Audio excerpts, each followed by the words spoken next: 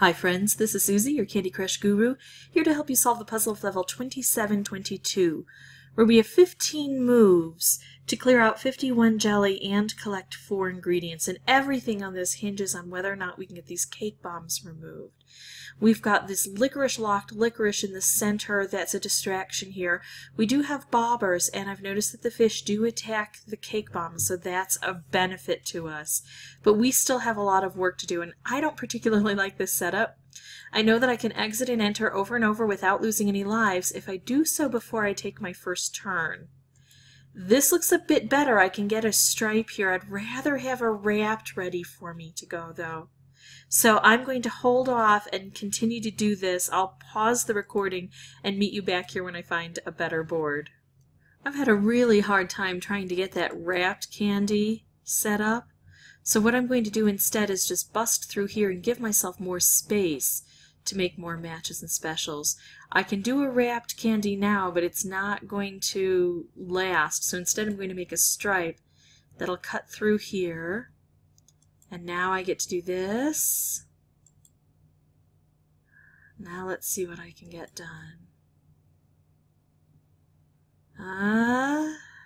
That would fall too low to match with this, so there's no problem in me pulling this downward a bit.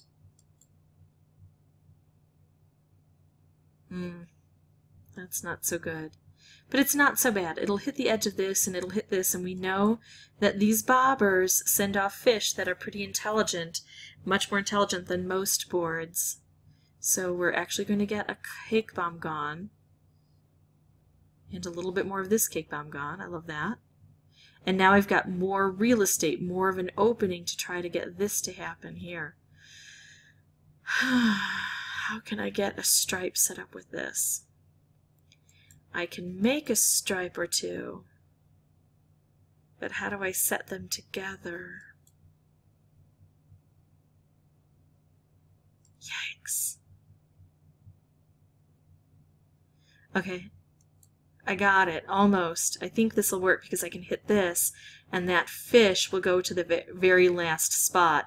And this is only one layer underneath, and so I think it'll be taken out by the blast. Let's see if we have any residue underneath or if this is enough to take care of it.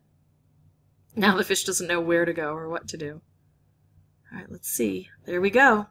So that's how I beat this board. This was my 6th playthrough for recording purposes. It was a little bit of a struggle, but I thought it was kind of a fun one.